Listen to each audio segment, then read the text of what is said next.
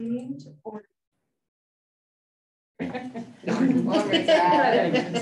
everyone. I'd like to call the May 10th, 2022 Travel Council Advisory Board meeting to order.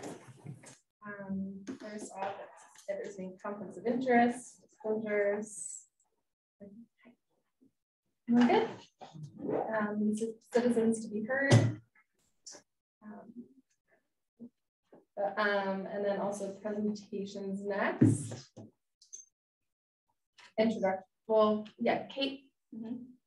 Want to introduce yourself? Yeah, I can do that. Or do we want to do introduction? Well, yeah. It's just for everyone. We need to welcome the new guy. Doesn't know anybody. Go around. Yeah, I can start making the wrap up. My name is Kate Thomas, and I'm a public affairs specialist for the Southeast Utah Group of National Parks. Ben Alter, economic development specialist with Grand County. Ega Metzner, Moab to Monument Valley Film Commission with Grand County. Robert Riveria, Assistant Marketing Director for the Travel Council. My name is Staff, Assistant Marketing Director for Travel Council. Sharon Kinsley, Travel Council Board Member. Jane Gleason, Travel Council Board Member, Chair. Alex Borashevsky, Travel Council Board Member, owner of Stock Sushi 98 Center. August Grant, Economic Development Director for the county. Mary McGann, Grand County Commission. Jason Taylor, Travel Council Board Member. Dylan Jones, Moab City Council Liaison. Lacey Shumway, I'm the Director of the Moab Chamber of Commerce and a Travel Council Board Member. I'm Chanel Marinese, and Travel Council Board Member. And Rachel Bartlett, Economic Development Administrative Assistant. And now I can make my level. That leaves Daniel in Zoom land. Daniel Leverage, Travel Council Board Member.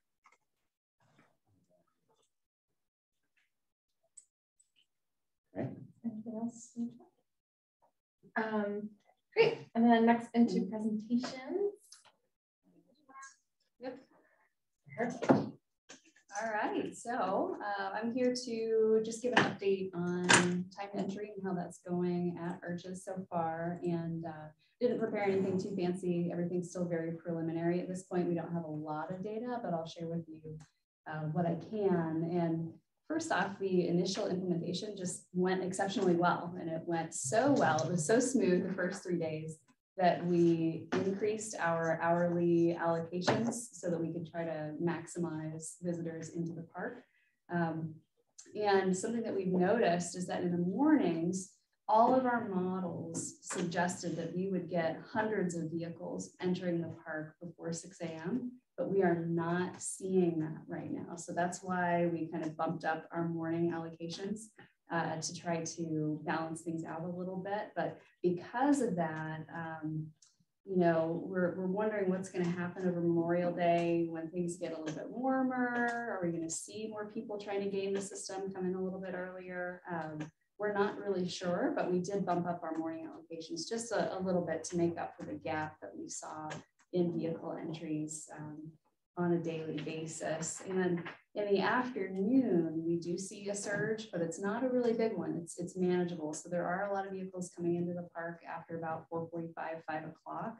And those folks, you know, we're letting them in because the time entry period is over. But again, it's really manageable. So I think it's a good problem to have. We're definitely seeing levels that are easy for us to manage. And we bumped up our afternoon numbers because we have a pretty sizable no-show rate. I don't have the exact numbers, but between 4 and 5 p.m., there's quite a few no-shows. So folks that, for whatever reason, they've canceled or they just didn't decide to come. So maybe in future years, if we did implement this as part of a planning process, we would maybe stop at 4 p.m. rather than 5 p.m. just based on the no-shows that we're seeing so far. And that's always a good carrot to give people to. The earlier they can get in, the better. I would suggest that folks inform your businesses that tickets are not that difficult to acquire. We've actually had some openings all day long on certain days. So like on a random Tuesday afternoon, for example, you might actually have 20 or 30 tickets from 2 to 5 p.m. So just let folks know if they're panicked, like, oh, I didn't get an early reservation. We do seem to have some availability in the afternoons, especially on weekdays. So just have that in your back pocket. And because we aren't seeing those high numbers before and after the reservation period, we do expect that our visitation will go down a little bit from last year. I can't tell you exactly how much that's going to be, but we were already on a downward trend. And you'll see when you look at this stat sheet that Ben put together, you flip over to the backside. For January through March of 2022, Arches was already down 7.78%, and Canyonlands was down over 10% from the previous year. So we were already seeing a downward trend before time entry was implemented.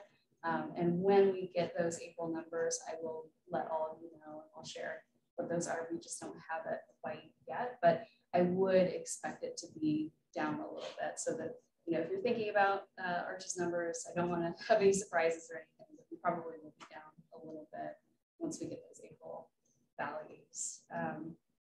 As far as visitor satisfaction goes, visitors are absolutely loving the system once they get into the park. So we have, I think as of yesterday, over 1,500 reviews on recreation.gov. I'm really surprised that many people have reviewed it already, but people are really going to town on these reviews. But we have 4.5 stars out of 5, and there's some really positive reviews. I have one to share with you that just talks about their experience from several years ago to what it's like now. And in their review, they wrote, "We went to Arches several years ago and spent half of our time circling parking lots and trying to get through crowds on the trails, to the point that we couldn't fit on one of the trails that we had planned to hike. This time, it was a completely different experience. We never had to wait for parking. The trails were busy, but not unpleasantly so, and we thoroughly enjoyed the visit. The only lines were for the drinking water at Landscape Arch and the bathrooms," I like this part, in parentheses, "which were remarkably clean." So that's always good. And we are super happy with the time entry, and Arches National Park itself is, of course, breathtaking. So I thought that was really fun. Just wanted to share with you. But there's yeah, over 1,000 reviews. They're quite similar to that. So I think people are really enjoying the system once they get in. But our biggest complaint is line length. So I told you we did bump up our allocations because we were trying to hit those target values without the early morning visitation and the late afternoon visitation that we're just not getting. But that has made the line wait anywhere from 20 to 30 minutes in the morning, and then 45 minutes or so in the afternoon. So we are getting some complaints on that, but what we've been trying to tell visitors is that this is so much better than it used to be. So yes, you are waiting for 45 minutes in line. Yes, that does feel painful, but that's better than 2 hours and then not getting in. So I think that even though it seems long, it's still remarkably shorter than it used to be. And we're just trying to share that with people that yes, 45 minutes might seem like a while, but you're getting into the park, and that's the most important thing. So I think besides that, the only other thing that we're facing is maybe some infrastructure issues. You know, we wish that we had a roundabout that was in front of the booths rather than after the entrance booths, because it is a little sad turning people around after they have been waiting in that line for so long, but we've really had a pretty low turnaround rate. We're talking 150 vehicles a day, which is very, very low, considering that we're looking at 1,700 tickets right now. So we're at about 10% or less turnaround rate, which is really remarkable because Glacier, Rocky Mountain, they had 30% turnaround rates. So we're doing really, really well with that. And I think other than that, we're just going to truck along. And, you know, I think another challenge we're facing is staff morale, because it is a new system. So we're just trying to modify and adapt our operations just to keep our staff happy and keep them safe as well. So everybody's out there wearing high-vis vests, and we have ice water for them. We're trying to get shade structures that don't blow down. That's been pretty hard the past couple of days, but we're doing what we can to keep our staff happy so that we can keep visitors happy. That's about it. So any questions? I actually had a question. Yeah. So if people don't show up for their time slot, you don't open those up as like a here. Actually, we just have these people didn't show up. We have 50 tickets. Put them down. If they cancel, we do. So they have to go on to recreation.gov to cancel though. So that's kind of a trick that we haven't quite figured out. You know, how can we adapt this because they have to cancel for those tickets to become available. Okay. Yeah. But you said you did increase the number available. We did. To call in that day because of the no shows. Yep. Yeah, exactly. So it's very variable. So some hours we have maybe a 1% no-show rate, and other hours we have a 15% or a 20% no-show rate. So it's really all across the board. So we've actually adjusted our hourly allocations in a really weird pattern to try to compensate for that. How many tickets are available each day? Right now it's about 1,700. The modeling planned for 2,700 vehicles per day, but that was factoring in the early morning arrivals and the late afternoon arrivals, and we're not seeing that. So it's strange. It's like people are wanting to follow the rules or something. And so we're not sure what's going to happen this summer. We do expect that when we start seeing temperatures in the hundreds, that people are going to come in earlier. So we haven't gone too crazy with increasing the morning allocations just because we're not sure when that wave is finally going to hit, but we are looking at it daily. Have you seen a lot of uptick in the Willow Springs area? Not yet. That's good. So it is good. Can you buy the park entry on Red.gov or just the ticket to get? Right now you can just buy the National Parks Pass and the ticket to get in. The daily entrance fee, Rocky Mountain had an awful lot of problems where folks were buying multiple entrance passes, even though they only needed one. So if they were visiting the park for multiple days, they were buying 2, 3 entrance passes and charging themselves $90 when really they only needed to pay 30. So we took that option out so that people didn't accidentally pay more than they should. So it is still good for a few days then, or for a week? It is. Yeah. So you could get, like, if you bought 3 separate days of time and entry tickets, you only need 1 entrance pass, and that covers all 3 days. How's it going with the CUAs and tour buses and stuff? I think very well. It seems like they're getting in. I haven't heard any complaints. You know, we've had a few folks that didn't have CUAs that tried to get in without them. So we've had some issues with that, but by and large, it's been going pretty well. I mean, like commercial trips that say, hey, we're a commercial trip. And then like you don't actually have CUA. Yeah, there's been a couple of folks that, that didn't get their CUA, but said, hey, I'm a commercial group. Can we get in? And it's like, oh, no. You have to fill out the paperwork first. Did we ever get the answer to that motorcycle question? Yes. Yes. Okay. Oh, yeah. One pass per motorcycle. Yeah, we're like, well, we could put 4 motorcycles in a parking spot. Yeah. So the tickets are per vehicle? Yes. Yeah, it's not per person.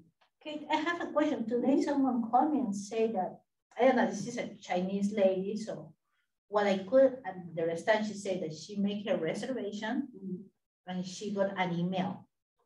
So does she need to show that email? Because she said that in her email said that you need to go to the visitor information center to have your ticket. Yes. So if she could either print off the email or she can show it on her cell phone, as long as that QR code is visible, that's all we need.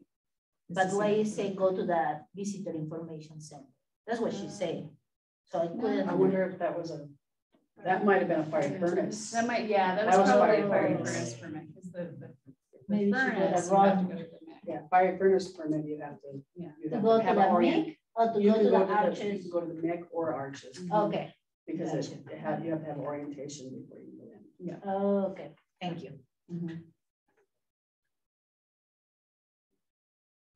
All right, anything else?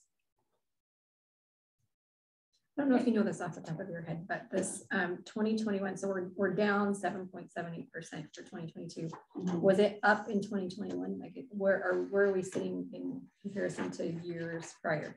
Yeah, in 2021, I think we were up something really ridiculous, like 13%, or it was pretty high. Okay. So I think that we're looking like we're getting back closer to 2018, 2019 levels. Yeah. And that was even before time entry. Yeah. And actually, we've seen that downward trend, I think, since September of 2021. So we've been anywhere from -3 to -7% in a given month. How does it work if you have a time entry like 3 to 4 and people are lined up, let's say they get there like 2:40 and they get to the gate a little bit earlier, like how you guys come in? Is there like a good, yeah, I know, it's a secret, yeah. Because just people are asking it. Yeah, it totally will be fine. We don't advertise it, but yeah.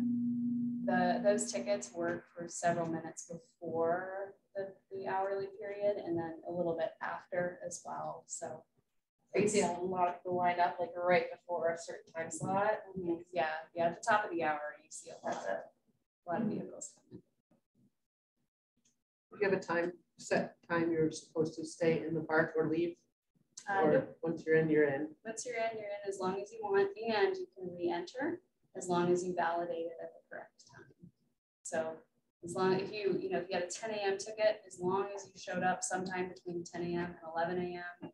and you went through the booth, you got validated, then you can come and go for the rest of the day. And that's part of the reason why our afternoon line length is so long, because there's a lot of people going back to town and grabbing lunch, going shopping, and then coming back into the park. So that's part of our line issue.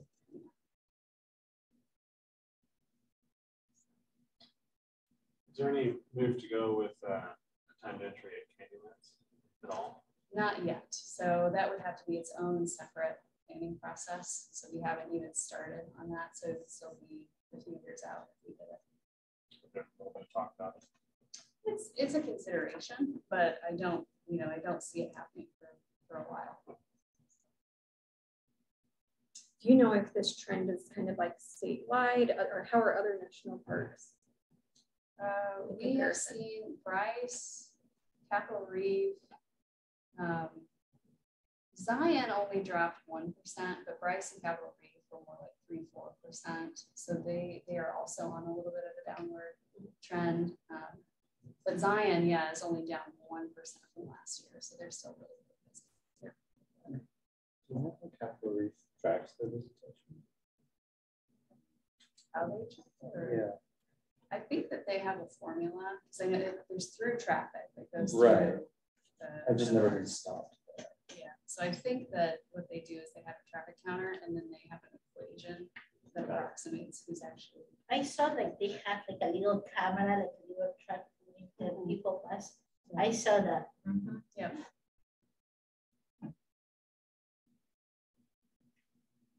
Cool.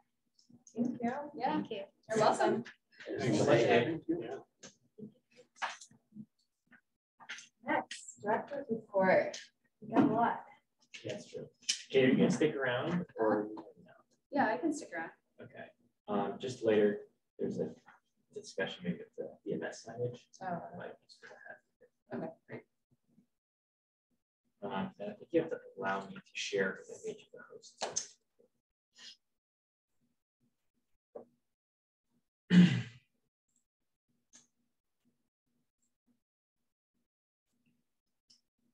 Right now.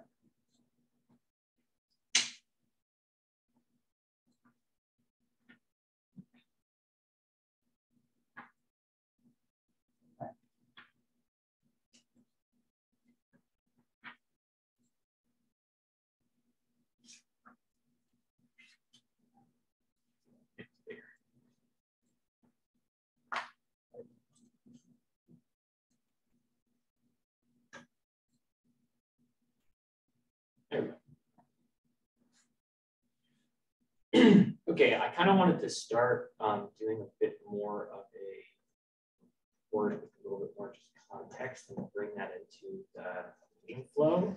I know that Elaine did that before, but you know, I think the meetings before this has been mostly here are the things we need to talk about this month, but let's move on with it. So trying to provide a little bit more insight into the operations of the office, things that are happening in the county that are relevant to this office, etc. So I'm just going to kind of hop through this and feel free to stop me with questions as you have them. A couple of things I'm going to go over today are county commission actions in the last 2 meetings relevant to this body, a survey that the Utah Office of Tourism put out, asking questions statewide and in local communities about what they feel about tourism. A bit of an update. Partly this was requested from a handful of people just to see where we are in our advertising spend so far this year and what's in the pipeline. Where are we at? Another update on kind of following through with that conversation about the cooperative marketing grant program, the I-70 billboard, a little update on that, and some progress that we're making on a master plan. So nothing crazy here, but at the April 19th meeting, the County Commission approved both of the grant programs, so the Small Tourism Business Marketing Grant Program and the Economic Diversification Grant Program, as well as approved Alex's appointment to the board. So he's here legally. And then on May 3rd last week, we had put forth a consideration of consolidating the other 2 boards that we work with. So that's the Economic Diversification Advisory Board and the Economic Development Advisory Board. Excuse me, Advisory Council, that's what the C is. And kind of got some feedback indicating that we wanted to make sure that we had everyone represented on that, and that we were able to carry forth the vision of both the diversification priorities and the statutory obligations in the Rural County Grant Program. So we postponed that, and hopefully we'll get that addressed by next meeting.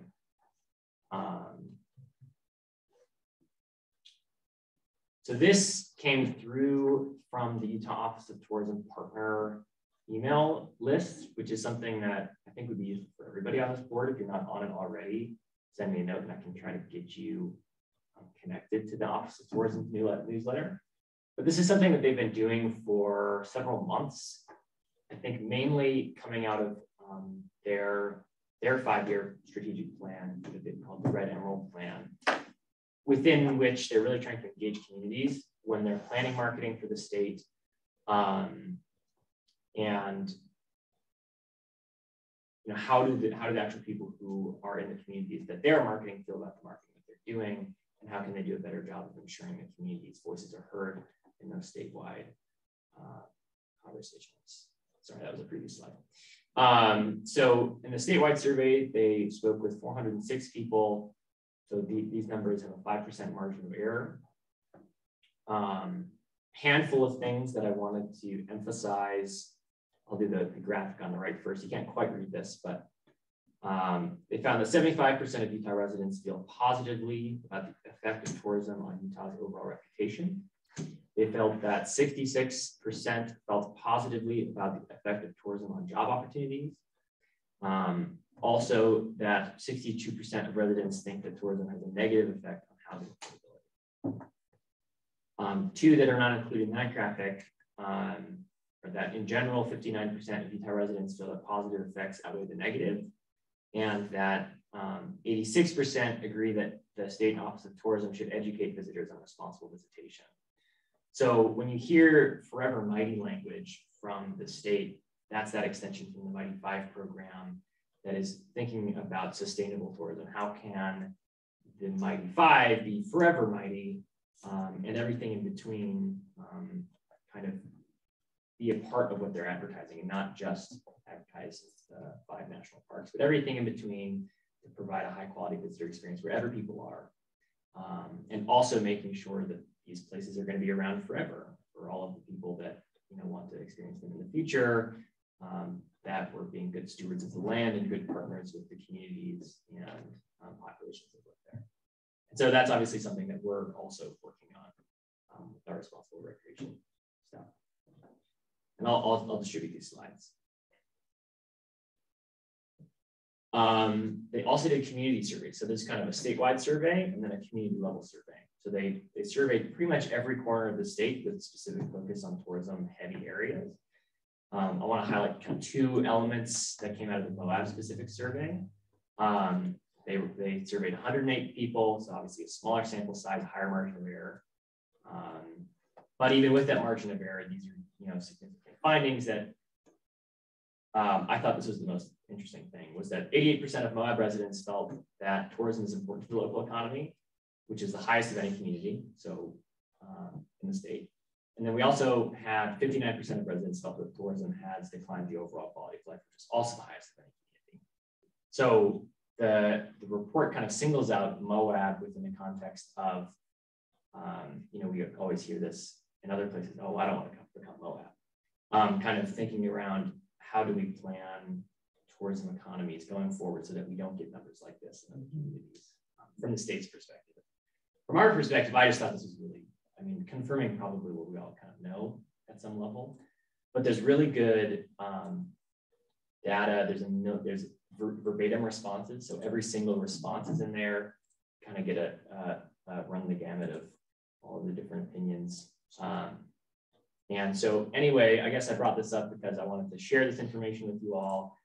Here's links to all of the actual reports. And if there's appetite, Denise Jordan, who's the research manager for the State Office of Tourism, has expressed that she'd be more than willing to do kind of a deeper dive into this stuff and pick out what she thinks is relevant for our area and help answer maybe some of the statistical questions. People are like, well, is this real? Does this really represent our area? Because they do have demographic information and it's fairly representative. But if you want to look at these, they're pretty comprehensive. The larger reports are like 100 pages long each, so there's good stuff in there. Any questions on that before I move on?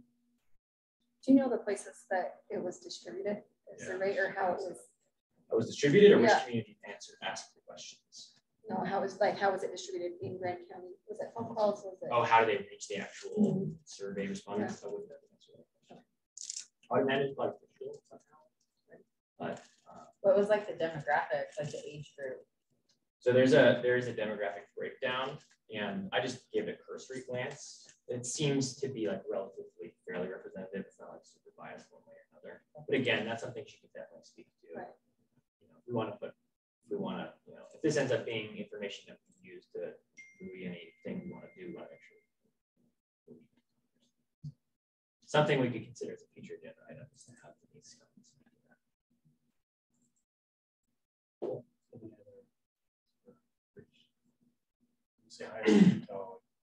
So it's pretty much every community. So in areas where there's not like a Moab, it would be like a group of counties, like central Utah, it's like TCAB and counties. But they had like Springdale area and Moab area, Park City and Kanab. So those are areas that are gateway communities we're heavily focused on, and areas that have tourism, but it's not like the bread and butter. They captured their sentiments. So like Northeast Utah and kind of what we went to Daggett and Duchesne, where they're trying to develop some more tourism with dinosaur land. Yeah. Fertile. But it's not, their primary industry at the moment is drilling, oil exploitation. And so, they had very different perspectives. And so it's useful to get that compare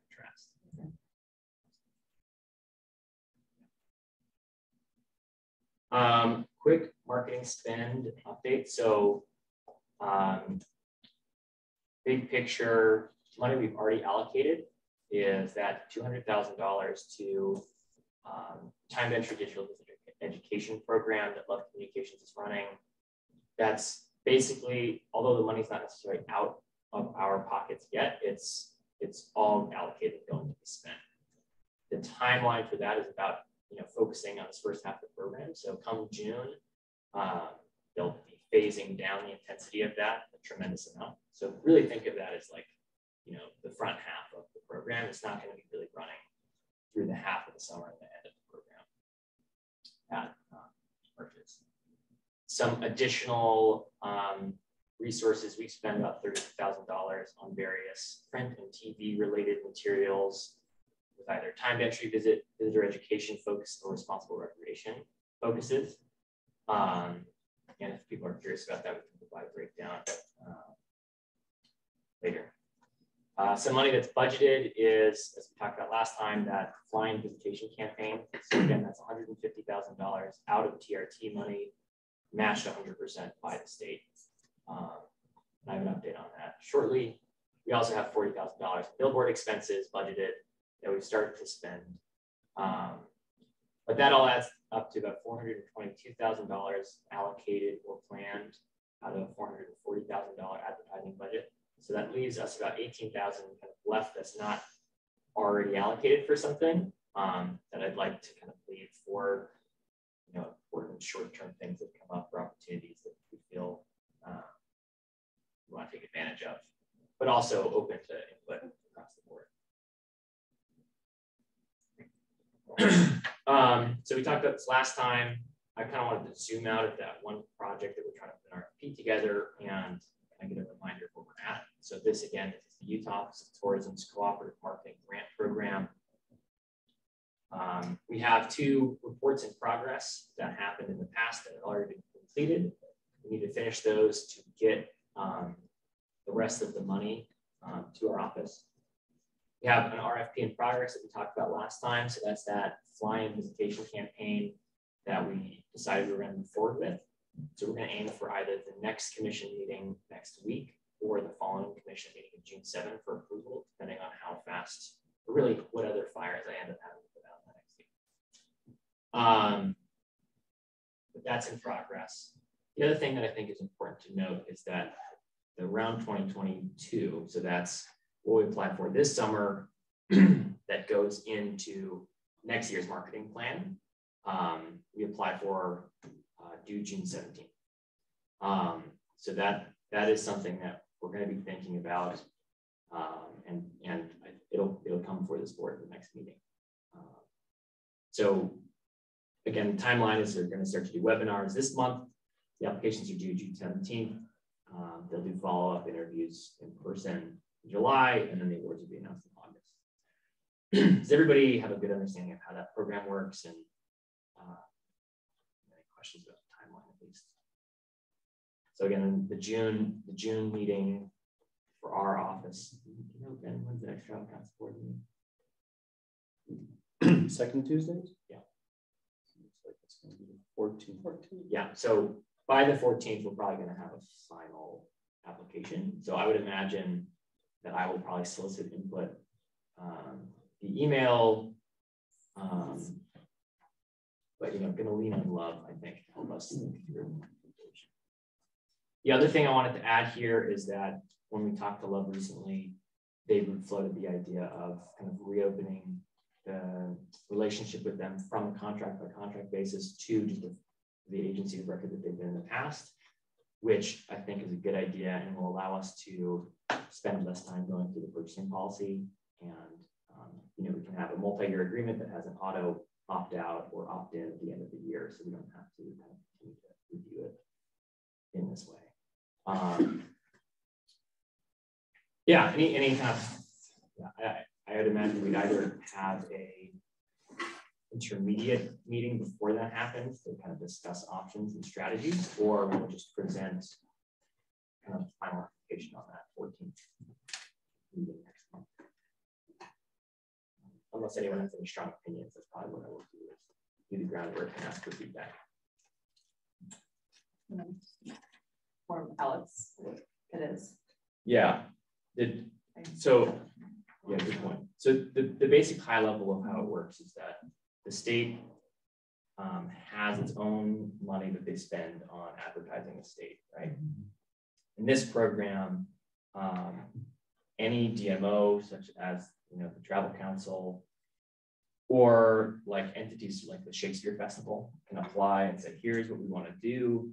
This fits into the larger strategy for the state, but this is our kind of community angle on it. This is what we want to do. Here's our money. they'll match it, and then we spend the total budget. Yeah, cool.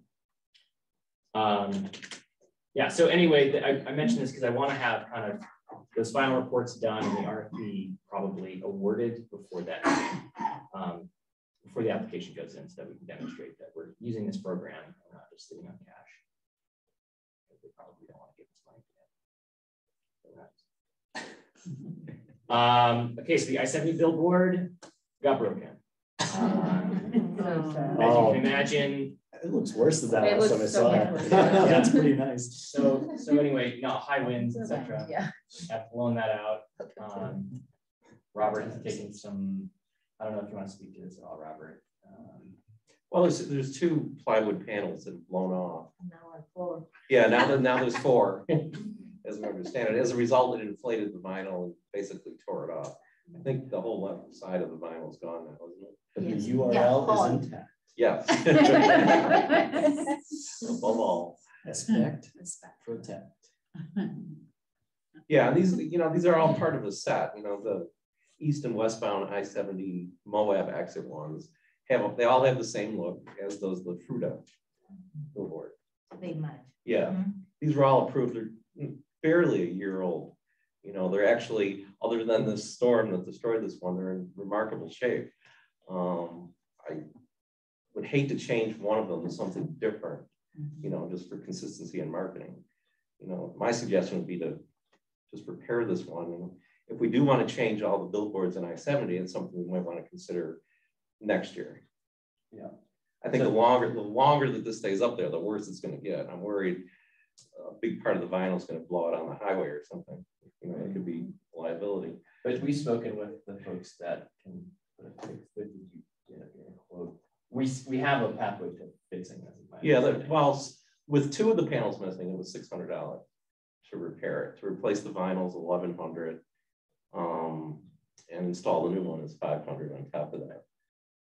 But we have money in the billboard budget. So yeah, it would a total of about $2,300. Hopefully, the repair costs aren't going up. Right. So is this a billboard that we own? If Yes. we're not renting this space? Correct. Oh, okay. Yes, we pay a very small permit fee every year, so it's kind of a gem. It's something we really don't want to let go because they're very hard to get on I-70. Yeah. Oh yeah. So it needs to be repaired fairly quickly. And this is the westbound coming from Junction? Correct. Yeah. Cool. So I just wanted to make sure everyone was aware of that, and in case people are bothering you and saying, hey, the billboard's broken. Yeah, the one you can see in the background is actually, before I started here 23 years ago, we used to paint the billboards. We would send a guy out there, he'd hang on a little, he'd hang on ropes and literally paint the design on there. And that's what's left there. Seems to have lasted a long time. It did. Maybe we should do it again. Awesome. Okay, so the master plan often discussed, often brought back burner. We have a really great consultant, Noah Kornblum, works with the Rural Community Assistance Corporation. We were originally thinking of working with them to do some entrepreneurial workshop training stuff. It turns out that they, during that process, got a grant that they could provide technical assistance for many things. And we pivoted away from that and realized that she can help us think through like what do we really want in a master plan? What does a master plan look like? Do we actually need a strategic plan rather than a master plan? And kind of helping us with step 1, which is clarifying the scope of work before we go out and get a consultant and have them work us through a whole exercise. And then we end up with a bunch of numbers that no one reads, and it's a waste of time. So what I really want to get out of this are questions like, what do we really want to be when it comes to tourism? What does diversification look like? And what are the strategies that our office does? Who are the partners that we're working on these things? And the RFP is simply laying out the game plan. And I want this to be a lot of community engagement, stakeholder engagement, really getting to a point where I feel like I have a pretty clear mandate and can point to goals and objectives and strategies when we're going to the budget session and when we're speaking to the community. But logistically, she's dates coming into town for what we've scheduled to be the first meeting of that consolidated body next Thursday, although that doesn't quite exist yet. Let's just consider it the Economic Development Board meeting. I would say that if anybody's really interested in kind of providing input into the RFP for a master plan, you're more than welcome to participate in that meeting. She's going to stay with us as staff the following day to finish drafting. The next day. Any questions there? Are you going to send out an invite? Do that, yeah. Alex, do you have anything as of yet as far as the plan? We have so two things that exist is that under Zechariah, they put together a draft economic development plan. It's called like more than just playground. So that was in 2018, I think. And that was all staff made.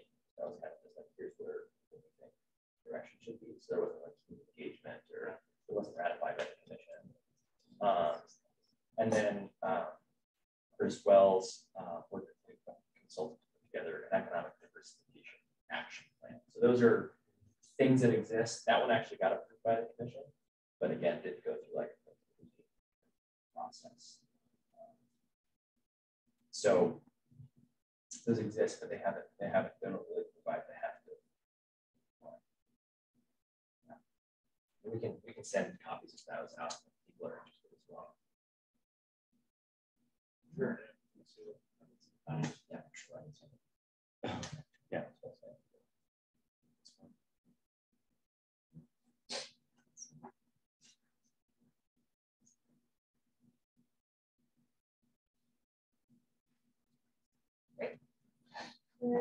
Yeah. Yeah, and that's just again, that's what we talked about. Next, on to discussion action items. Approval of the April 12th meeting minutes. May I have a motion to approve the April 12th minutes? Motion that we approve those April 12th minutes. I second. So easy. You always motion. Thank you. We're efficient. Right. And then all in favor? Aye. And then next, August and I were talking about event advertising grant. We touched on it months ago. I'm just kind of seeing where we're at with that because I know that we were really behind last year. So just kind of everything coming up. So just kind of going back to that, just kind of recapping that. Oh, that's like you have a template. Yeah. So I'll just go through this. So what I wanted to go over today was an overview of the current program as it is on our website, as it is live. A status report on the grants that we approved last year, where we're at, and then I think next steps for the program. So as it is currently written, the purpose of the event advertising grant is that is to provide assistance to new and existing organizations to aid in the development of tourism during the months of November, December, January, and February.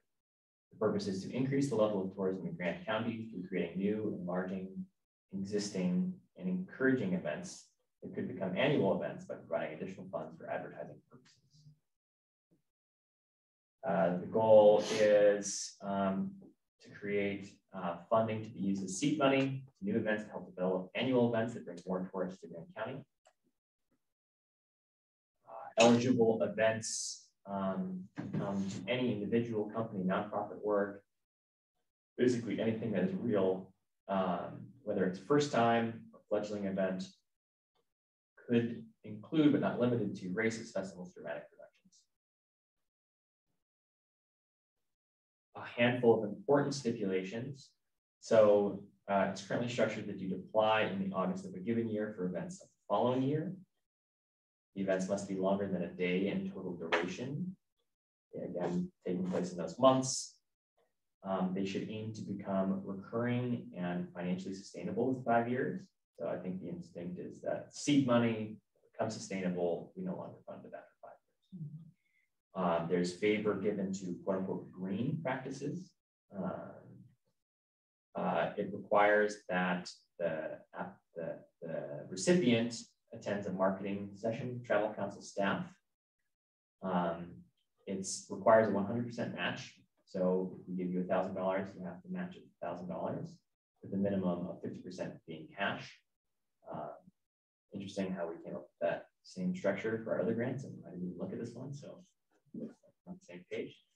One of the more important things is, as written, 100% of the grant and the match must be spent on advertising, and that 70% must be spent outside of grant. And then the structure is that 50% is dispersed up front, with another 50% dispersed upon completion of the final report. Again, this is everything that's already in the program. Relevant links that we can discuss at another time. Where we're at with the grants we approved last year. So in the September meeting, we approved funds for the 2021 Folk Fest. This was out of step with the existing program timeline, because during the August 2020 review for the 2021 year, obviously that was in COVID times, and so they had not applied for the 2021 Fest at the time, being unsure if it was actually going to happen. So then the following year came in out of kind of synchronicity with the usual timeline there, and that's when they applied. And then they also applied for this year's Folk Fest. So that's kind of right on schedule in August for the following year, approved at December's meeting. And then also the free concert series for this year was approved at the December meeting. These were all considered kind of within the normal timeline in August. So the total disbursement is $36,700 for all three of those events. Where are we at? So that has not been dispersed. And why is that? It's because, as I've been kind of probing the kind of administration's office saying, can we get this approved? It's been pointed out that some of this doesn't fit with the program as it's written. And I think that we, as a body, kind of considered those things and say, well, we think this matters and we should approve this. And the main takeaway is, I think that county administration wants us to change the program guidelines or make it allow it so we can allow these fund disbursements. So I'll talk about that as the next step. But the 2022 Folk Fest should have no problem. That was like on schedule, on time, fits perfectly. They're spending it as it's written. I don't know if we're doing, mandatory marketing meetings. I don't know when the last time, Robert, do you have any idea when the last time that happened? Since I've been here. Okay. So suffice it to say, there's some things that are maybe out of date in the current grant program. And then, then the free concert series is during the summer, which is outside of the calendar, but the intention is that this is something that gives back to the community, that provides kind of relief, if anything, to the workforce during the tourism season as an element of why this is something that matters. As a result of not dispersing these in 2021, we have to disperse it out of the 2022 budget, which shouldn't be a problem. We allocated $55,000 for this program in the tourism promotion side of things. So that would have to be kind of advertising oriented. We also allocated $40,000 to, quote, establishing recreation, film, and convention resources. So that could be, if the free concert series is more operational costs, for example, rather than advertising, maybe that money actually comes out of a new program that we create that's coming out of that budget line rather than the $55,000 line. Kaylin, you had a question? Good. Great. So is the commission maybe suggesting we rewrite some of what it means, so we can go beyond just November, December, January, and that we put language in there saying if it is a benefit to the community along with visitors, that we need to take a look at that, because the community, we do need to get back to the community too, like with the free concert series. Yeah. So is that what they're kind of looking for us to do, or? Yeah. So next steps. So I think the question is, first and foremost, I think we've approved these events to be funded in the way that we want them to be funded. So we just, I think the first step is making that happen. So if the Commission Administrator's Office wants us to kind of do some revising to the grant program document, then we'll go ahead and do that. And we'll bring that back and kind of make that work. Then getting it on the commission agenda and actually getting it approved and dispersing the checks. I think that's pretty straightforward. I think the bigger question is, what do we want this program to be going forward? At this time, we're planning, if it's within the existing program structure, solicit applications, consider them in August, and then that would go into the budget request for 2023. It sounds like a couple things to think through. We're not taking any action on this today, but I kind of want this to be a discussion. Like, what do we really want to be boosting? Do we want to be boosting visitation in those 4 months? Or do we want to be looking throughout the year and looking at, okay, we've got really peak month weekends here and there, but maybe there's this consistently always down weekend that's in the middle of the season. Thinking that way rather than this kind of like 4-month block is the only time you can ever get this program. Should we be thinking about, how far do we want to push the season? Is there a point? I think it's come up with the master planning conversation, but as a community, I think we do feel the benefit of the opposite. So trying to figure out how do we not antagonize our community and say, well, we're going to start to promote like all the way up until Christmas or whatever, and figure out, do we want to establish like a cutoff? Or, those are kinds of things. And even if this is the venue for that, part of that. But I kind of see it as one track of this is a tool that has been effective at increasing visitation. And I think we can make it more visitation we want during the times that we want. And then separate it and have a second program that's like community event support and making stuff happen in the community we want. And kind of just make those two separate programs. Open forum. Any thoughts? Did the commission say why it didn't fit? Well, Mallory just read our grant application, and she was like, "Oh, approve things that don't program." So I don't think it's a huge deal, but I think it matters at some level if we're advertising. This is how the grant works, and then we're giving money out in a way that's like not eligible in that grant, and either make it really clear when we bring this to the commission that we thought of it through X, Y, Z reasons. Well, that's why I was wondering, because I thought we did a pretty good job of saying, reading the grant requirements and trying to fit that stuff into the, saying, right. Whoops, that's good, So I'm just wondering if it's like a matter of interpretation or if it's right.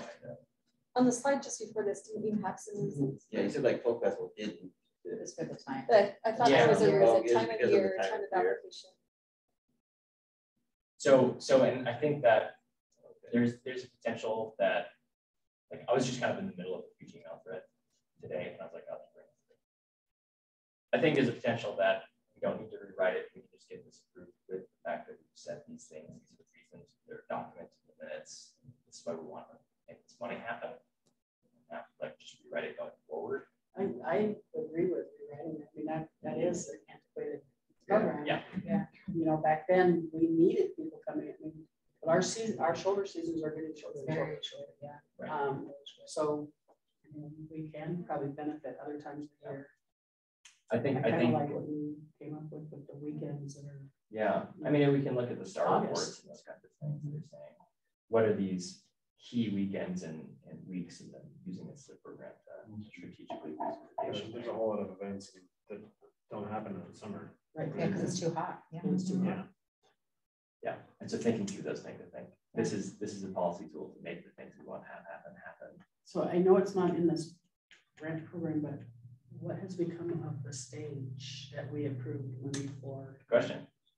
For the That's coming up. Yeah. I asked the city because we were planning for the 4th of July, and all they said was it hasn't been purchased.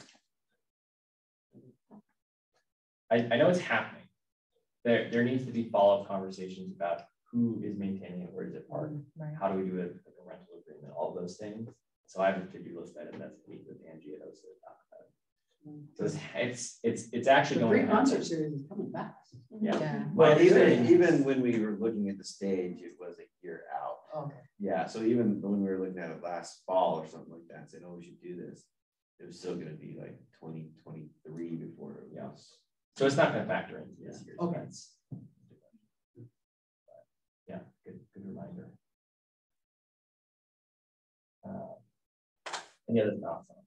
No, I agree that it probably needs to be rewritten, you know, and I can see the way that it was written and the timing, like with the folk festival and stuff like that. Yeah. For next steps, do you want kind of us as staff to just kind of take a stab at it and come up with some proposals and bring that to a future meeting? Do you have a workshop to discuss it? Could you email it out to us? As written? Yeah, as written. Yeah, just email it out so we can kind of go through it. So I'm gonna send. Could you put it in a Google Doc? Yeah. Well, so I'm gonna send out. Oh, that's a good point. And then we could like make suggestions or something. Sure. Either way, I'm sending this presentation out. It has You have no idea how many Google Docs I have under my signature. What's one more? Yeah. So I'm going to send this presentation out, and if you click on these links, it'll go to the links as written. Okay. But either way, I think if we were to create draft, like some new draft documents, we would share it in Google Docs on that. Okay. Anyway, any way that works for sure. I've got 10 gigabytes of special events applications. I just have to get my new, typewriter ribbon. Yeah, exactly. Okay, so that sounds good. Any other questions kind of on this, or it's something that we're going to spend a little bit more time on? I think just pushing for more, like, yes, we're saying November through February, but I find that, the community's here year round, but when are people hanging out that are community oriented? And that's in the summertime when yes, it's very hot, but it's also the time when families are out, they're doing things, they want more community events. So maybe tailoring it to like, these are the times where there is no events. So the language would say it's, we have tons of events in the spring and the fall, but we don't have any events in the winter or the dead of the summer. Yeah. So let's focus on those times when there isn't those outlying events and bring more community events, grant marketing money to events that are going to be more community oriented for the summertime for families. Yeah. I do free movie Moab. Yeah. What? I actually have events during the summer outside in the park. Yeah, right when it's like I actually do events. It's fun, yeah. August, that 70% that had to be spent outside of Grand County, is that per statute, or is that just something that, okay? That's per past organizational goals. But to use TRT money, there's some kind of statute. But yeah, the statute is it's more that it's this establishing and promoting. I think that you could even peel back the layer of it doesn't have to be marketing money if it's coming out of that, so long as you're establishing a new event that's inducing visitation. I think that's still an eligible use. So I think even that can be cracked a little bit too. I don't think either of those are statutory requirements. It's just who's interpreting it. So I think there's opportunity to change those things. Because the thing we're hearing from event organizers is advertise, but just creating the event is going to bring people here. Yeah, right. We get operational support to hire people to make the event happen. Well, we've even thought electric lights for a chamber. Yeah. It's I don't want to spend thousands of dollars marketing out. That's not really something. Right. But we could make it a better event. Exactly. And I think I want to, that's exactly where I'm spend this establishing these things. That's part of the state statute, establishing it, so it doesn't have to just be marketing other people. The marketing doesn't have to bring the things that are happening. So we just all to collaborate on Google Doc. I think probably I will when we have a draft, I'll send it out. Okay. People can make any edits or comments. And then we'll try to bring it every version of it. But I will say that Cassie at Fest can't express the cash flow concern at some level. It's a large chunk of change for operating these community things. So I'm really main goal is to get these checks out as fast as possible. However I do that, and then next step will be thinking the program design. Yeah. Cool. Right. Next discussion of EMS signage, which is the variable message signs, the electronic ones that are outside the highway.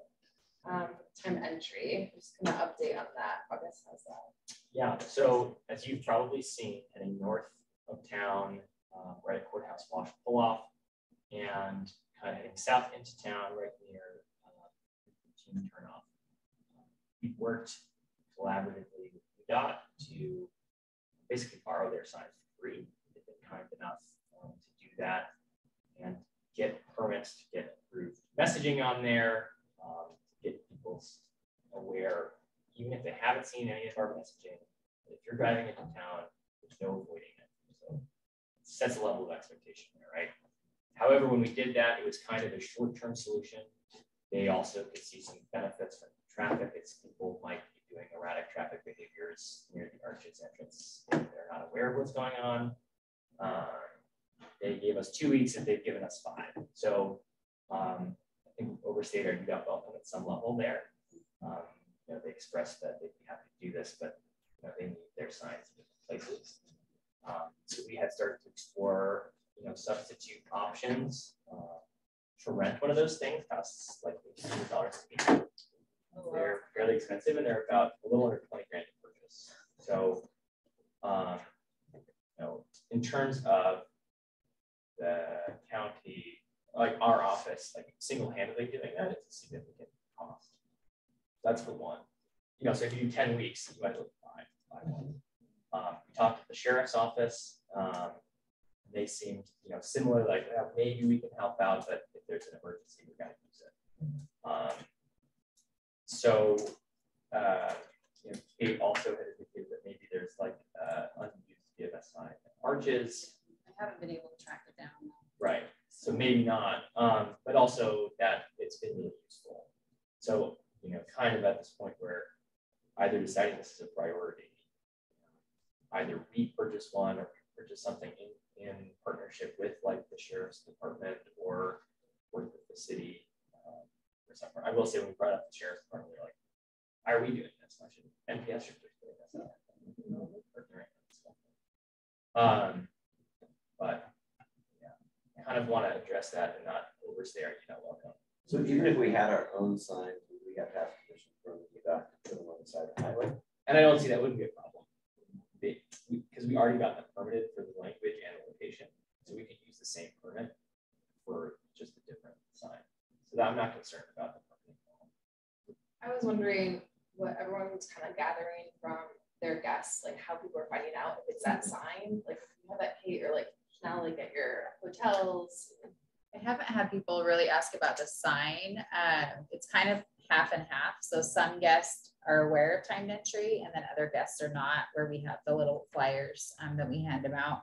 If they're not aware, we usually walk them over to our like front desk computers, business center computers, so they can get a pass. So we show them like, this is where to log in. Sometimes there are passes for the same day. Otherwise tomorrow is a good option sometimes, or let's look to see what options you have.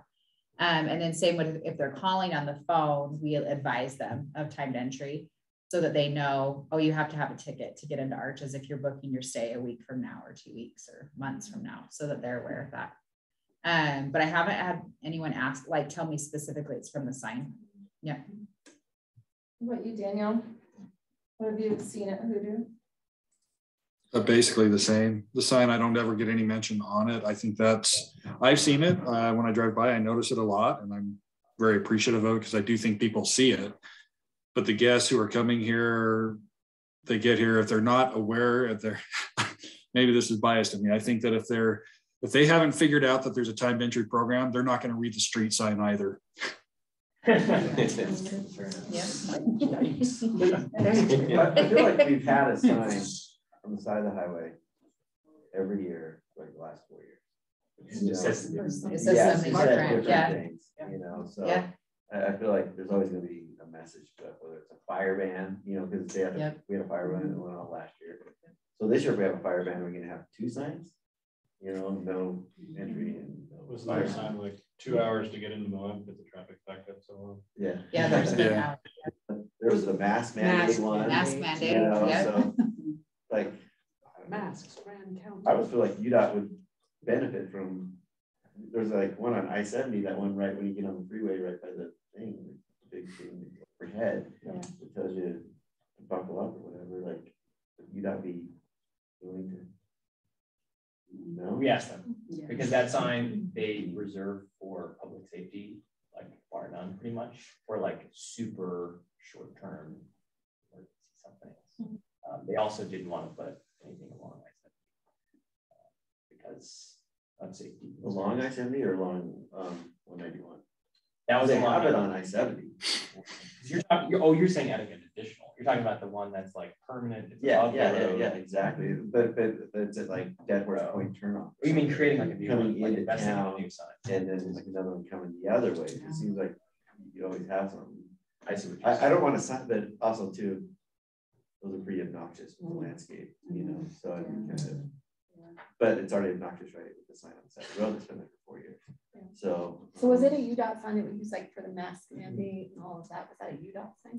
No, so that was either the city, it was either City Public Works or City Public Works. So there are other signs out there, but you know we can make the ask, but if it comes down from the city council, it's more likely for that to actually happen. Right. If that makes sense. So because they use their resources as they see fit. So really, is there going to be a tourist related message that we need past this Arches pilot program?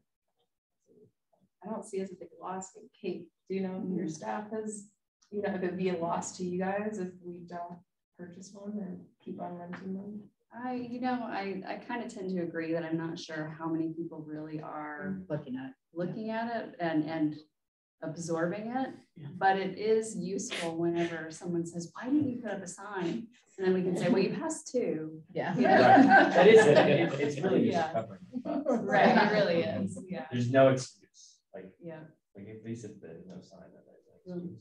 Well, who pays for like there's one in Mesa, like in as you're going to Mesa Verde, there's a big one that says like Mesa Verde open and Mesa Verde closed. And that's like a permanent, wildfire. Yeah, and I imagine that's probably NPS. I think that I just really need to sit down with our law enforcement chief and just be like, okay, I heard there was another VMS board. Where is this thing? Because I've been asking around and nobody seems to know where it is. But if we can find that other board, then we can put it up at Courthouse Wash because that's a great spot for it. So I don't know if we could use some of our funds. We do have a timed entry pool of money, but we would have to submit an aid request maybe. But I don't know. We could maybe contribute to the purchase of a partner. Right. Possibly. Yeah. Maybe. Aid request. Yeah. What's the timeline on an aid request? Well, it's usually pretty quick. So they're partnered for another year. The best. So why don't, I will look into this a little bit more and see what additional options we might have. But I agree that we've taken advantage of UDOT at this point. And, we're grateful for it, but we don't want to, prevent them from using that elsewhere if they need it. So. High school kids have some. That's what I was thinking. Any high school kid that wants a job has it. Yeah, that's true. And I guess the only other possibility, is like City Public Works, possibly. Like, I don't know. I assume it might not access signs. talked to the sheriff, so like, yeah, we have a sign, but I don't know. Like, I don't want to overstate it. That's the only other. I don't think we got good purchase. Anyway, so like it's kind of an avenue for There's email or okay. Okay, so it sounds like we'll at least maybe try those options out first before buy something, and then I do want to talk to you guys and say thank you so much. If you're fine with keeping these here, we'll have to keep them, but please take them away and keep them elsewhere. Maybe they want to sell them to you for half price. Yeah.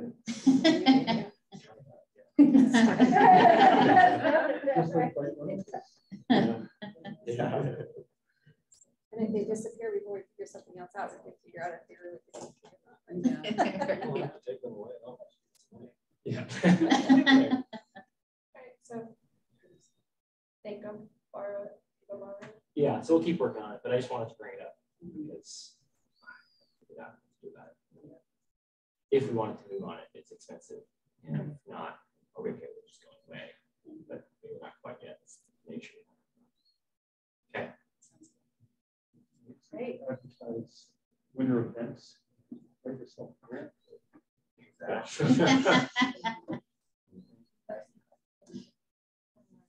Next update of the 2020 and 2021 TRT and TRCC reporting. There you go. Okay, so Chris and I worked hard to try to pull out of our rather archaic accounting software some numbers that line up with eligible use of TRT and TRCC in state code. So I looked into this a little bit. So there's a part of the TRT law that says that the county should submit a report to the state, to the Tourism Tax Advisory Board, Office of Tourism, like the Office of the Fiscal Budget Analyst or something like that. I checked, and our office hasn't submitted one since 2017. And so, like, has not. My understanding is that Elaine probably has been updating this board based off of what money she's been spending before I was here, but there's never an annual report to my knowledge. So this is something that I had prioritized, and then to do other things, and then had to reprioritize for me in a good way, I think. So we have some draft reports that I can share. Again, I need to go back through this with a fine-tooth comb to make sure we haven't missed anything here, but this is fairly close to that. So this is for TRT. Yeah, it's for TRT and TRCC. And we did 2020 and 2021 to start. So this is, we only finished this today, so please ask me any questions you have, and I'll try to follow up. So total transient room tax revenues in 2020 amounted to a little under $4.5 million. And there from the previous year was a little over $500,000 in fund balance. I'm not sure about the state out-of-state spend, honestly, so I'm going to ignore that for now. But I mean, this basically lines up right with state statute, just for reference. So TRT was used for establishing and promoting tourism in an amount of $1.2 million, recreation $13,000, film production $97,000. This was our contribution to the film commission when it was in the city. 0 for conventions and 0 for economic diversification activity. This actually didn't even exist in 2020. So everything else on here is technically out of like the mitigation side of things, so it isn't out of anything I spend money on. So visitor information centers, except for maybe that is. That goes to the MIC, that's our contribution to the MIC, I believe. This is contribution to the Mod Museum. This is money going to waste disposal, so the solid waste district, special district. Contribution to search and rescue, contribution to the sheriff's office. So total expenditure, $3.5 million, $900,000 not expended out of what was received in that year, putting the fund balance at $1.7 million. TRCC, so a reminder, I guess, if this is making you ask the question of really what is TRT and TRCC and what can we spend it on? Something I've been thinking before we do another year of budget recommendation is to have Natalie Randall from UTIA do an education kind of session with our body to make sure that we're experts on TRT and TRCC law and how that works.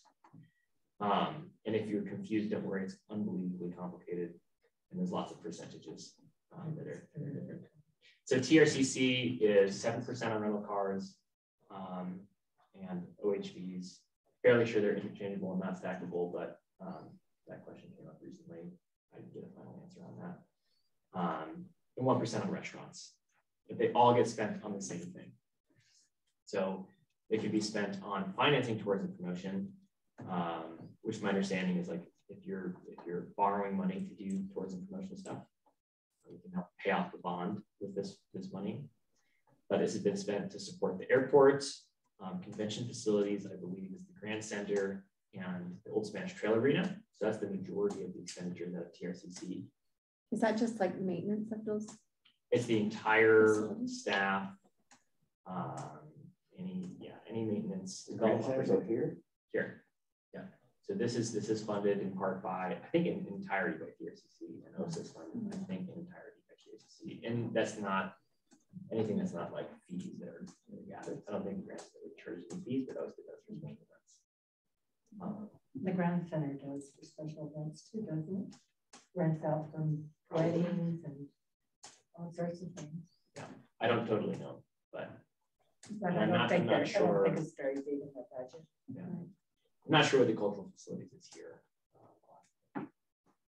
But again, so that's about $1 million in TRCC expenditures, 64 grand unspent. So that left a balance of 240,000 TRCC at the end of 2020.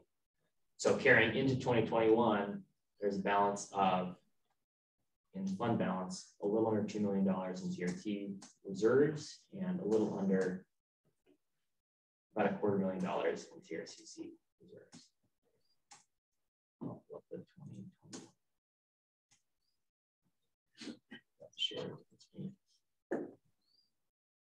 So if OHV is stackable, will it be added to that TRCC pot? That's where we go. Yeah. So my understanding is that they created two separate categories of rental car, 7%, and it's weird. There's actually like separate laws for 3% and a 4%, the exact same for rental cars, because I think it got passed different times. Okay. And then the 7% I think is supposed to be identical, but it's for OHV rentals. Because I think to clarify any people like, well, this is not a rental car. This is a recreation activity. They wanted to capture it in that way to save legislature. So my understanding, could be wrong, is that they are interchangeable. It's not 14% if you're renting it. Good growth.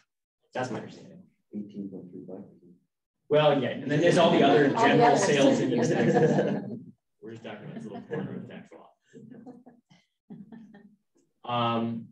2020 to 2021, surprise, surprise, doubled. So huge change in TRT revenues.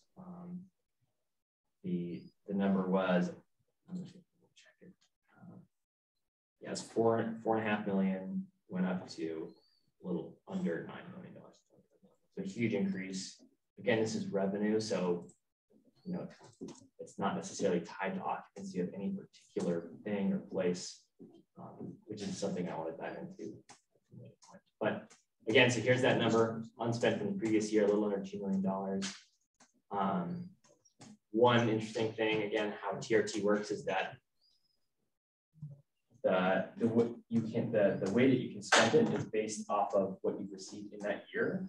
So the budgeting is bizarre. You have to forecast how much money you think you're going to get next year and budget based off of that forecast.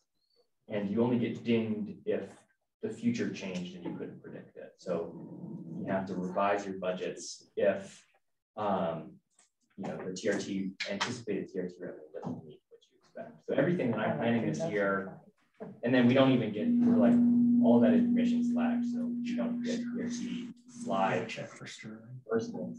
Did we ever get one from him when he left? Good quit. Was it our flags or something like that? So, we don't even know until 2023 if we were wrong for 2022. Which is a little confusing, but just keep that in mind. So for 2021, spent about $1 million on establishing and promoting tourism. Higher number for recreation. A lot of that was for the Trail Ambassador program. So there really wasn't money that was going towards the trails department to do more than just the base, what Tyson was doing out on the trails, painting stuff and making all the mountain bikers happy. That's the recreation. That's recreation. Yeah. And there's a couple other things in there. The contribution to the Arches Hotspot recreation transportation pilot. That's where that comes out of. This again is the contribution to film production last year. So sending that money to the city before Giga was with us. I guess she was with us. This is the first year we see the economic diversification activity pop up. This is largely last year, just mostly like staff. And so we just had to do a formula of each of the staff people in our office, what % of their time they're spending on non-tourism stuff. So when I started, I was only doing networks. That's my salary. It's a percentage of Ben's salary and Robert's salary, etc. So that's where that number comes from. Going forward, this is where that grant money is going to come out of. All of those other programs. So that number should increase next year. Visitor Information Center, contribution to the MIC, contribution to the museum, waste, search and rescue, law enforcement. You see that huge increase. So, again, that's kind of out of my world, but that was something that stood out to me. So total TRC expenditures. We tried to spend it, but we didn't spend it all. So spent about $7 million total as a county. A little under $2 million not expended from what was generated. So in reserves, about $4 million. So that's actually, there's a statutory limit. You can only have 50% in your fund balance of what you got the last year. So we have to spend money, what occurs. So something to keep in mind that Chris is thinking about, talking about ensuring compliance with state law. TRCC again. Here are the collections. More restaurant, even though the restaurant tax is 1%, the car rental tax is 7%, the total revenue from restaurants is much higher.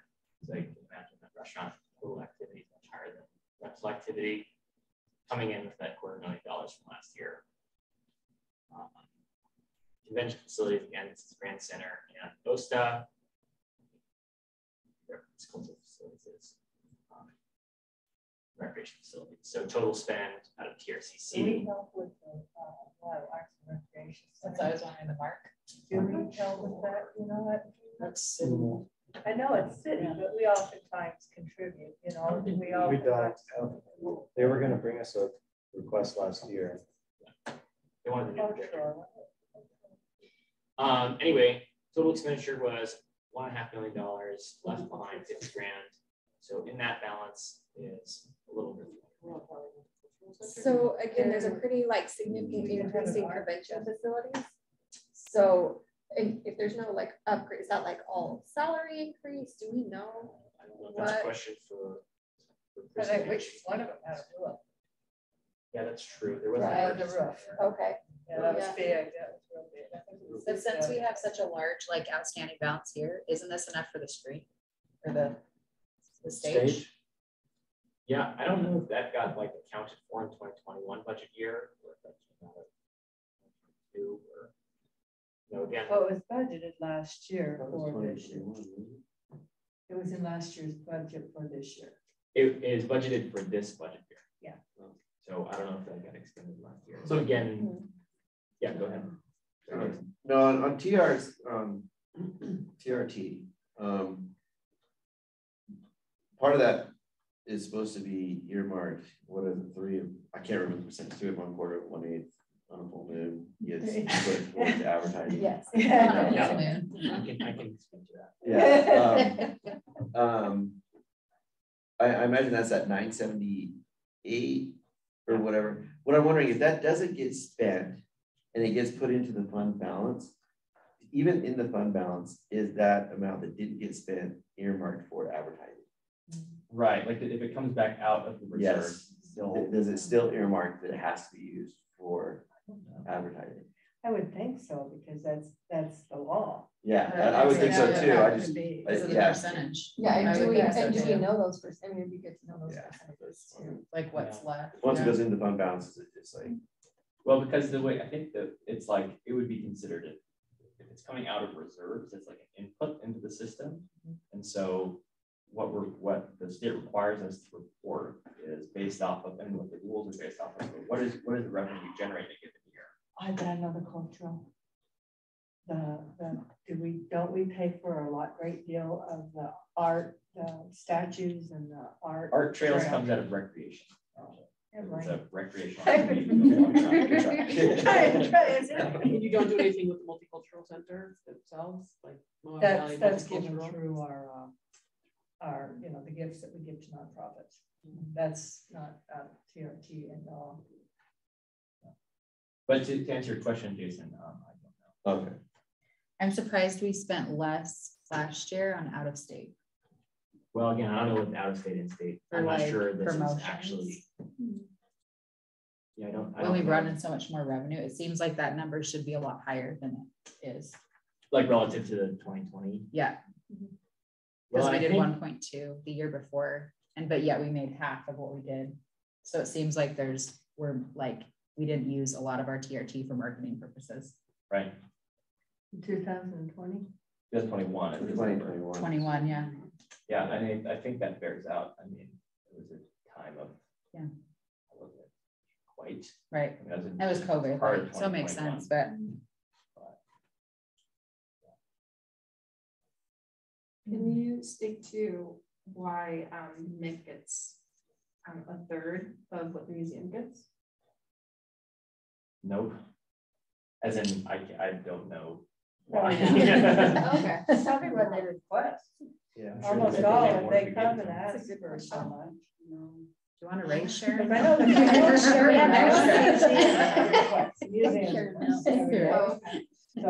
far as since I've been here, that is the amount that the traffic council. It's always been that amount. And I mean, it went up a little bit, but that's always been what it was. And that's just what that's what they said, that's what we give you.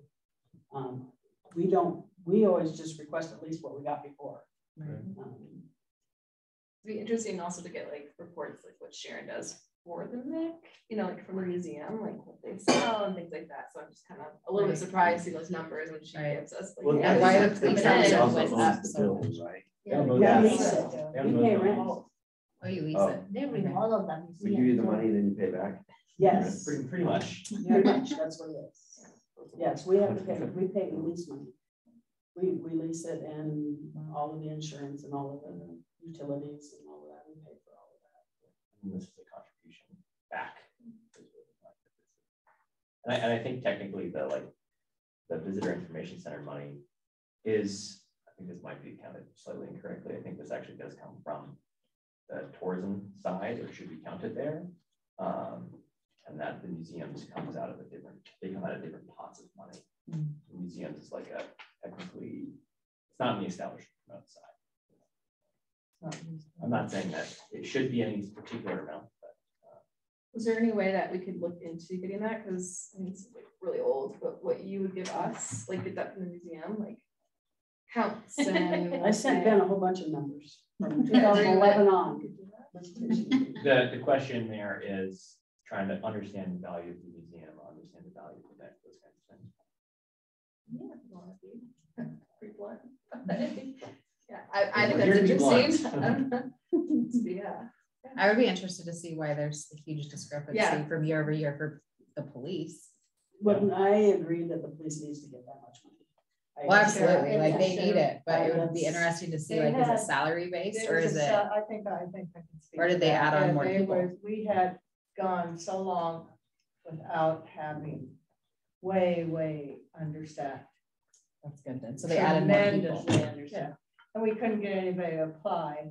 And so they had to do a significant pay increase to get people to apply. Awesome. And they're still understaffed. Wow. But they're not as bad as they were.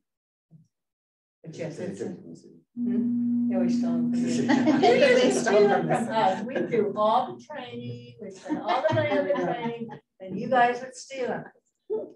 So I'm going to distribute these. If you have questions about any of this, follow up, and we'll try to. I think the best way is like we'll try to find and I don't know if you know this or not, but do you know, so this is every piece of TRT. It's not like, I mean, this is all the departments it goes to. There's no, because I guess there's like a mitigation side and you know, all of that. Yeah, so it's funny, some of the language that gets thrown around for what represents for like is subjective. So like nowhere in the state code does it say like this is the mitigation bucket. Right. It's just like that's what we've called the like 63%. The 63% is just everything that's not an establish and promote. This establish and promote is 37%, and then recreation, film, and convention can be up to 1/5 of that 37%, and this can be up to 1/3 of that 37%, and then this could be all of the 37% if you didn't want to spend the other two on full moon. But I think just to make sure we get to the other things on our agenda, I'll put this and make sure this gets sent out. Yes. I'm not gonna put my full faith behind these numbers because I think they still need to be revised. So not making them. Yeah. It also doesn't talk about the amount of money that film production actually brings in TRT taxes, which is huge, 100,000 times more than that money that is spent on that. That just, you know. Yeah. No, it's like. Yeah. So I mean, you know, what's not in here is what's making up that revenue number. Right. And that's actually probably a good transition to the next section, talking about So I'll go to that next. Update on the STR occupancy data. The handout. Then you're on deck. So the last two bullets are kind of the document that we're working on. They're kind of the same thing. So I'm happy to talk about occupancy data, and then we can just talk about data.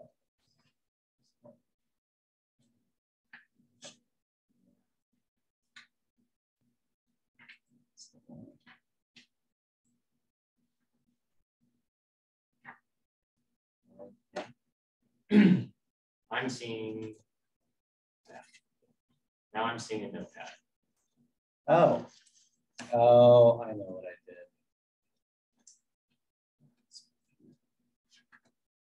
There you go. Start again.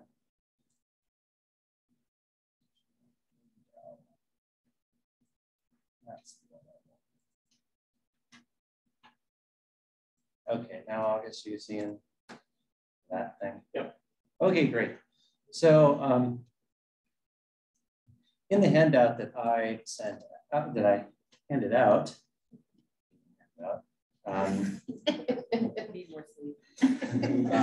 we have. I'm not seeing this on the screen. I'm just representing Daniel. It's not on a data class. Oh my God. You want to share your window. That's what I tried to do. All right. I'm gunning for you, Daniel.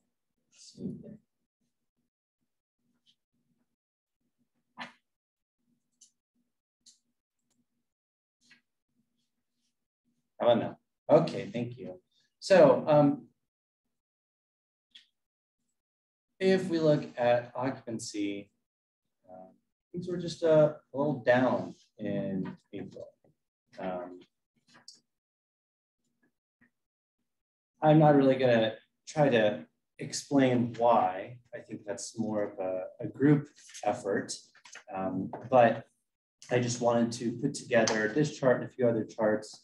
So the STAR reports that we get, they changed the format on us a few months ago, and I think it's horrendous now. And that and requests from the community have been pushing me to just create a monthly report of all the different data sets we have. Our STAR reports are the one that people want to read about most, so I'm probably going to front load the reports with that. So the handout you have is a draft, and I would love feedback on how you think the format is going so far. This is not something that I've put out to the community yet, but the numbers are correct. So you're welcome to share those and ask if you have further questions. But the general picture is that occupancy was down, ADR continues to rise. Now I know that ADR is kind of a touchy thing because there's so many things that factor into that. There are market forces, there's inflation of the dollar at any given time, not just right now. But I thought it was really important to kind of consider that, if we look at 2013, the ADR for April was $108 and the average occupancy was 66%. So as you can see, ADR has increased over 100% in 10-year period, while occupancy is increasing by about 10 to 13 percentage points on average for April. So this is data we get. We do have it broken down by month, and I'm glad to circulate those month numbers as well. And I think that this will definitely tie into that discussion about how do we create a better events grant program for the community that really targets times when folks are in town, maybe visitors are not in town, and people are looking for local programming. So that's really the only update I had on occupancy specifically. Does anyone have any other questions? And if not, I can just talk about the rest of what I have. I would just. Oh, go ahead. Yeah. I would just add one comment. Part of the thing that's affecting ADR in April versus last year, Jeep Safari was only in half of April last year, whereas this year we had the full 2 weeks, and that will have a dramatic impact on ADR. Mm-hmm. Yeah, absolutely. And we definitely saw not just ADR, but occupancy rising in March year over year. So that was definitely something that we were thinking about when we looked at this, because both March and April looked different than last year, but for different reasons. What were you saying? I was just saying, so we could get this snapshot of like an entire year. You have all of that. Yes, so eventually we can. it's a little tricky. So I have month averages back through January of 2013. Okay. I have your day-to-day occupancy reliably through fall of 2020. So in about September or October, I can start reporting on each day. This was the occupancy, this was the ADR, this was the revenue, supply and demand. But before that, we just have month averages, which are still pretty helpful, but it would be nice to get that historic data. I am not sure if it exists, to be perfectly honest, because they've really changed how they track things, and it's much better now, but the data outputs are a little bit uglier. So I really wanted to put this together because they will segment their data when they send it to us based on weeks. They kind of determine how those weeks look. And so you can look at a chart and get a completely different understanding, I think, than what was the actual situation. But I think this is a little clearer that, overall, people coming in April seem to come year after year, and they come around the same times in April, because you see that those trends are consistent, but still things were just a little bit lower on the whole. Right. I guess one thing is we're not super anticipating like a revenue impact from GRT because occupancy is lower, but rates are higher. But who is getting the distributional impacts of that? I think is the bigger question. If you have less people, does that mean less people in restaurants? If you have, maybe people are moving to Airbnbs rather than conventional hotels. I was going to say, and is it just that how many rooms have we added? Right. Yeah. Exactly. We've got in the market. We've dispersed a lot. I mean, considering that we're still sitting around the 60 and 70% with how many rooms that we've added, still suggests we've grown a lot. Right. And Airbnbs are not calculated towards TRT, correct? They are. They are. Okay, cool. But they're not reflected in this data. Exactly. This is hotel star data. Yeah. Right. Yeah. And we currently don't have a reliable source for basically the same data, but for Airbnbs, but that's something we're looking at because we did have that previously with Love, and that's just part of contract stuff that we need to work out to get that data back. But this is kind of like the industry standard that people use all over. I'm kind of curious, like, is there data that where this would kind of coincide with general sales tax, so you can see like, if you can see like, oh, TRT's up, people are staying in hotels, but sales tax is down, meaning people are spending rooms on hotel rooms, but they're not spending rooms in gift Right. shops Yeah. or restaurants or maybe restaurants is a bad example, but seeing how it tracks across the stay of someone, being in town, would be pretty interesting. I would love to see that data as well. I think that's more of a question for August and Chris. I don't really. Yeah. So that's what I was going to get to. So when it comes to the taxes that are coming in, I know there's quite a bit of a delay when we get that data. And I personally don't know how it's plotted, if it's plotted by day, if it's plotted by collection period. But if I were to get that data, I'd absolutely like to integrate it. We did just get our Visa Destination Insights platform kind of restarted for us. It reports on a quarterly cadence, but we're going to move our subscription to monthly.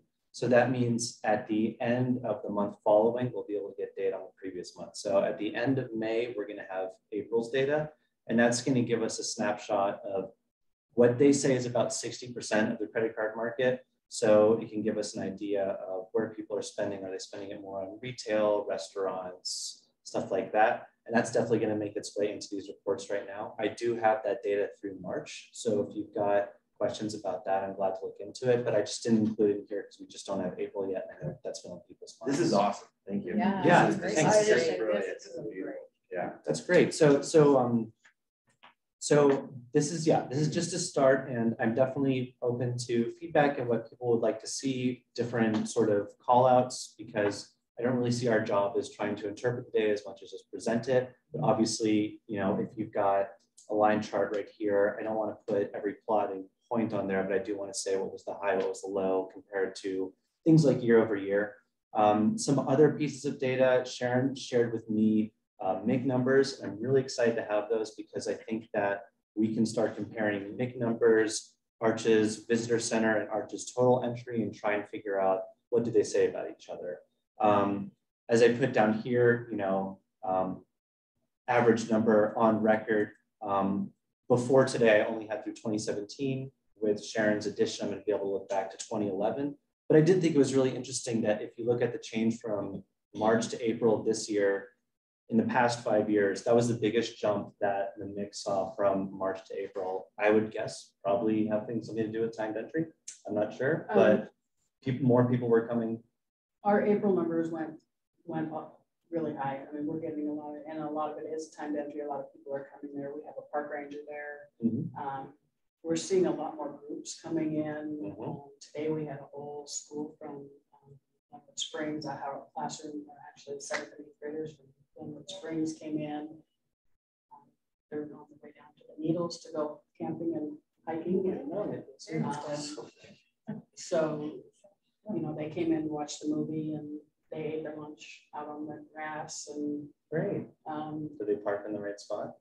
Yeah, actually they did. Love that. They did park in the right place. Okay. But no, we're seeing a lot of it. I mean, it's busy in there almost all day long now. Awesome.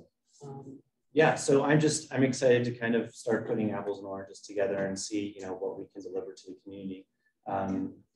This right here, this data is all available through the NPS websites.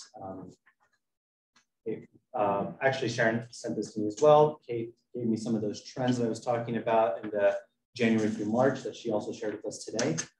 So those are great, but again, I'm going to try and package them in these reports. That way people can kind of just have one place to go. Can I say something please. About this? This Arches National Park, that's inside the BC. The reason 2021 is so low, 2020 and 2021, the park rangers were outside. So the only people coming in were the people that were actually coming into the store. So that's visitor center, not visitation. Right. Correct. Yeah, that's just visitor center. Yeah. The overall visitation, which you have that the down below is, I think, is from the entrance station, isn't it? You just have this. Yeah, the ones down below, that's from the entrance station. I don't have April's numbers yet. Right. We're all eagerly and then, the last thing I'll do is just show you that I'm making Robert and Melissa's life really fun, but they do all these cool things in the travel council side of things that we can turn into data. Obviously, with how marketing on the travel council side of things has changed, the leads are down and it may not be a great indicator of who we can expect to see, but it's still, I think, interesting to see who wants to come here. And so I'm gonna start trying to gather that data and compare it year over year, month to month. Where are we getting those requests from? And then something I didn't include in here that I may not include until timed entry is over is analytics from Discover Moab. We can see who's visiting what pages and how long they're spending. This kind of arose from the question of was Jeep Safari slower or not. I looked at Discover Moab and the numbers for the UTV and the Jeep and the Jeep Safari pages were all down year over year, big time. But I didn't want to put that in there because it could be a little misleading. We are really pushing timed entry on Discover Moab more than anything else.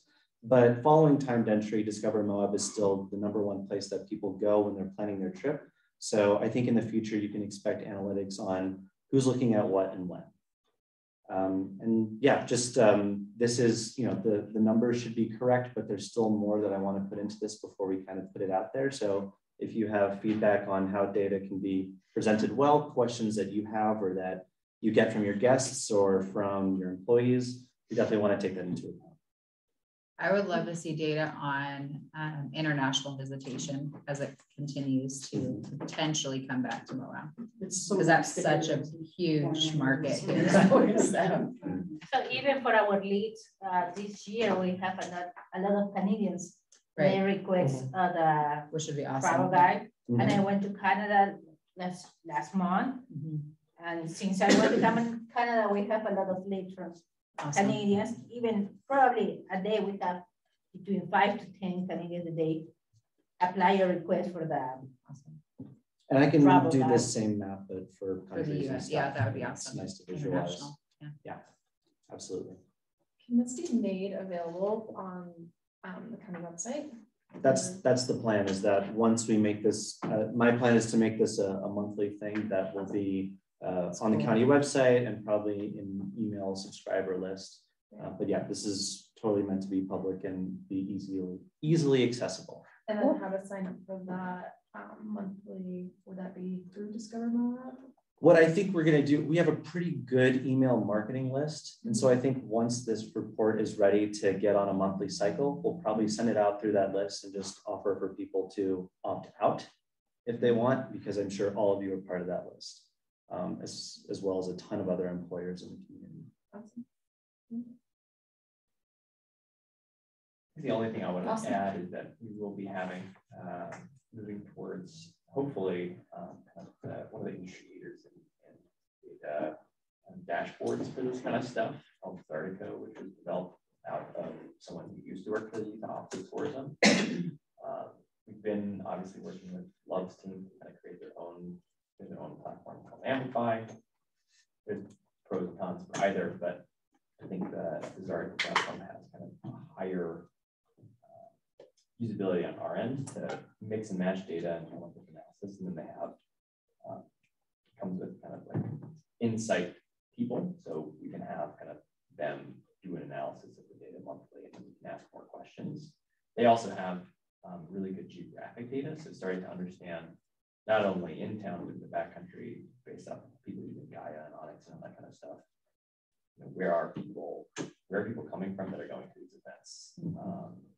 I think we're really starting to kind of take these more nuanced looks at questions like what weekend specifically should we be building this stuff out of? For example, how it's been used in the past is folks up in Ogden. We're seeing huge uses at a reservoir for the county. It would be like a local hotspot. And all of a sudden, it's super busy. And they're like, oh, Davis County and Weaver County coming and taking our spot. And they use this GPS data showed that it's actually all county residents that are using it.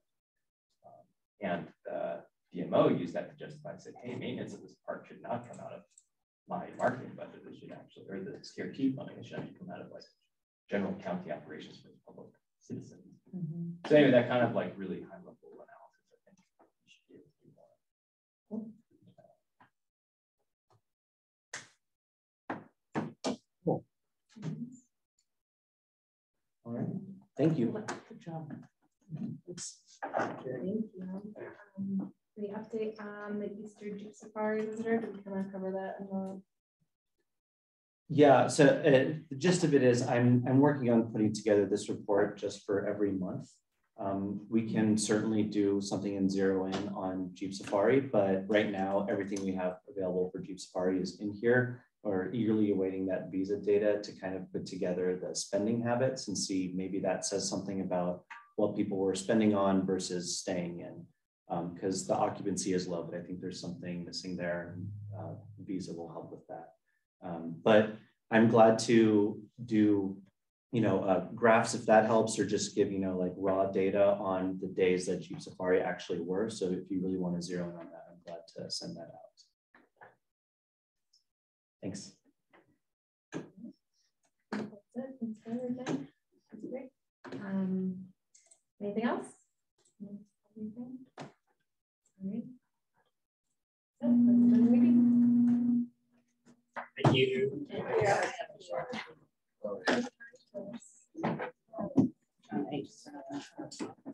I love putting stuff together. There's a beautiful report done, by the way. Thanks. A+.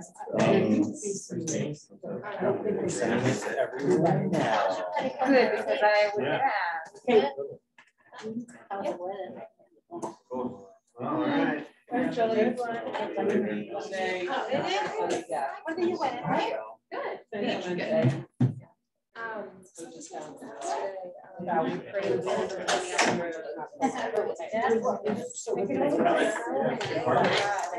didn't go anywhere. Very nice too. Yeah. Thank you, Ben. Yeah, thank you. Are we gonna do that 9 a.m. Would you guys like to? If we could just be the three of us, let's work on it there. Maybe now. Because I do want to get it back.